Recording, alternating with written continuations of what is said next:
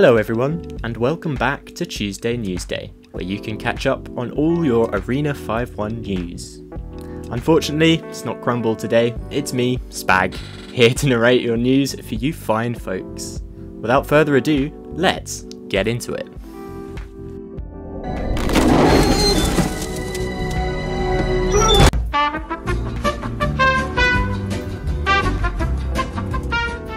We are back with another tournament, this time with a chilling twist. Ready your PCs for this deep freeze debacle where the maze of the world can battle it out. It will all kick off on the 10th of December at 2 PM CET. With an up to 64 player bracket and $100 in prizes, this is surely not one to miss. For those of you who regularly view our streams, you might have missed a certain household name since Overwatch 1. Well now, they're making a comeback. Proxima Centauri. We have a new, sophisticated mod joining us. Could you guess who the secret mod is?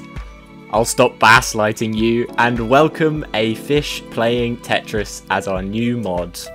If you have any issues, feel free to drop them a line.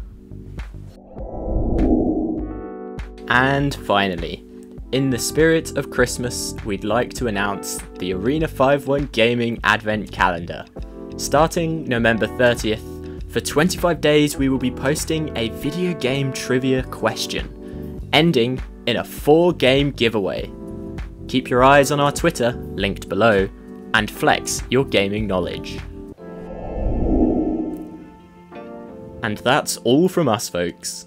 Before we sign off, Krabby Atom would like me to say a few words.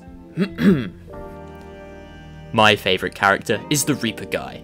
He is very powerful. Special move, honestly, is one of the best in the game.